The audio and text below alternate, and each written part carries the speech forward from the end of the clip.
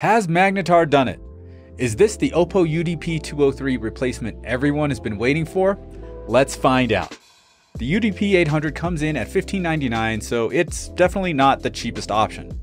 You can also opt for the region-free upgrade, which will set you back another $200. The UDP-800 comes in a nice soft cloth cover, very premium feel.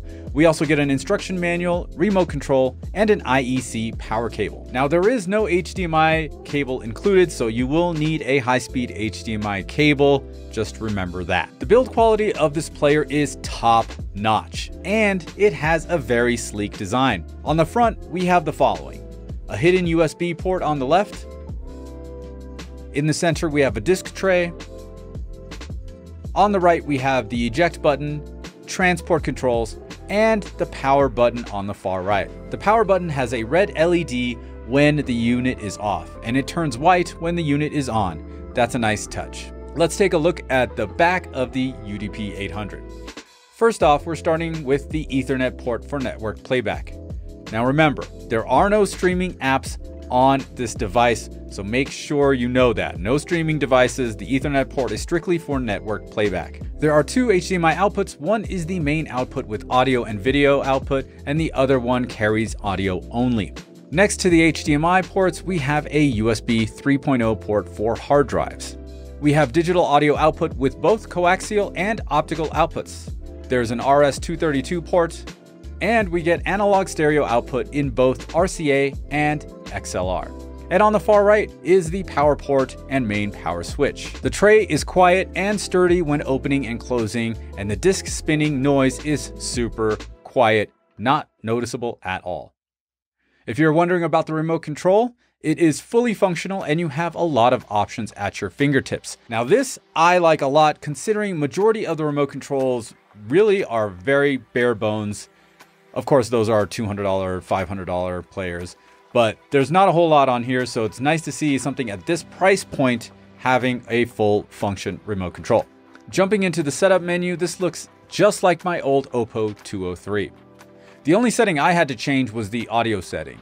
Make sure that is set to bitstream to get support for Dolby Atmos and all other immersive audio formats. During playback, you have an options menu where you can change the settings while the disc is running. As far as network playback, this is where the Magnetar shines. That is one of the main things that sets this player apart from all the others on the market. Network playback of MKV, M2TS, ISO files, and BDMV folders. So pretty huge. And we'll get to a few other thoughts in just a minute. According to Magnetar, the USB ports will support an external hard drive of up to 16 terabytes. But if you are going to use through network, there are no limits there. Now, for those of you wondering about Dolby Vision, you will get Dolby Vision support with ISO image files and BDMV folders, both via USB and through the network. Now I know what everybody's going to ask. What about the picture quality? It is gorgeous. I was watching all kinds of new content on the TV, from Avatar: Way of the Water to Mario, which is fantastic. All those colors on my 83-inch OLED just pop. Of course, I always go back to one of my favorites, testing out, the white and black levels, is Lucy. And of course, it was also, gorgeous. Not Scarlett Johansson. I'm talking about the movie that it's good. It's good. It's good. Anyway, you are not going to be disappointed with the picture quality.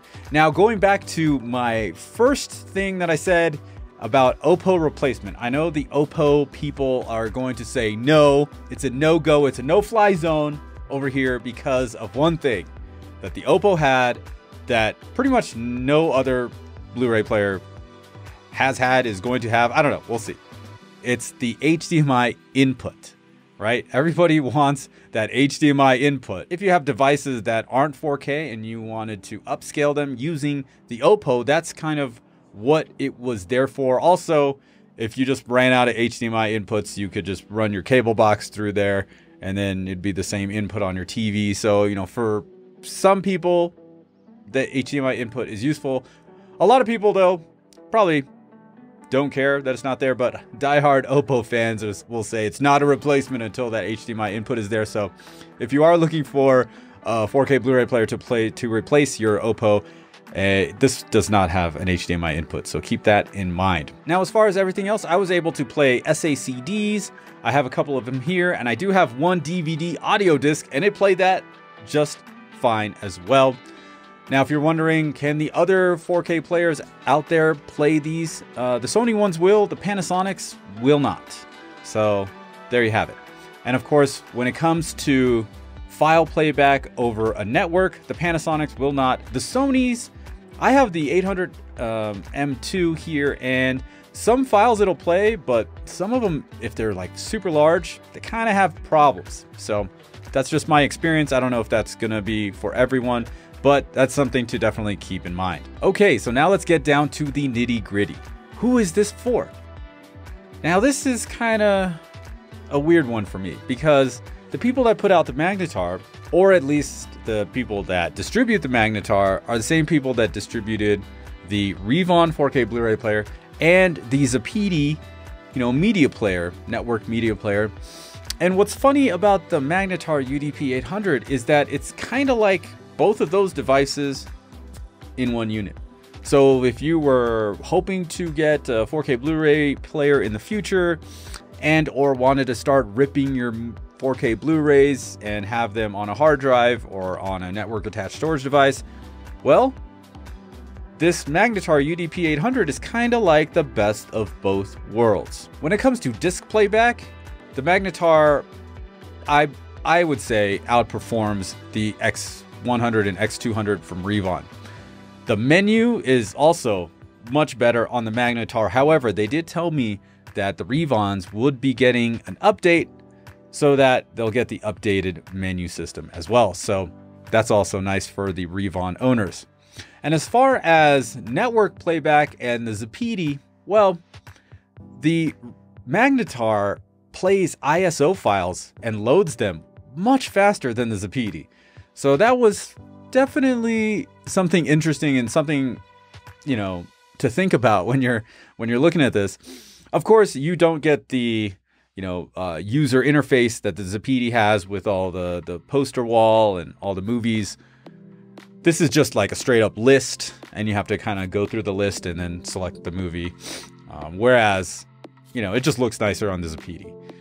But hey, if you don't have the Zapiti, wanted to get one, and if you didn't have a 4K Blu-ray player and you wanted to get one, and you had a little bit of money to spend, you don't mind the price, hey, I think the Magnetar UDP-800 is right up your alley. It is a solid choice. I haven't had any problems with any of my discs.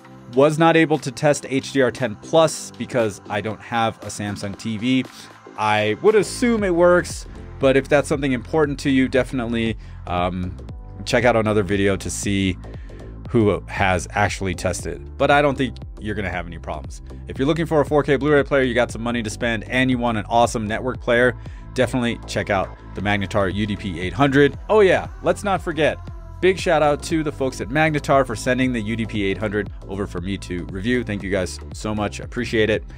And if you guys have any questions, let me know down in the comments below, and that's about it. So we'll see you in the next one. Peace!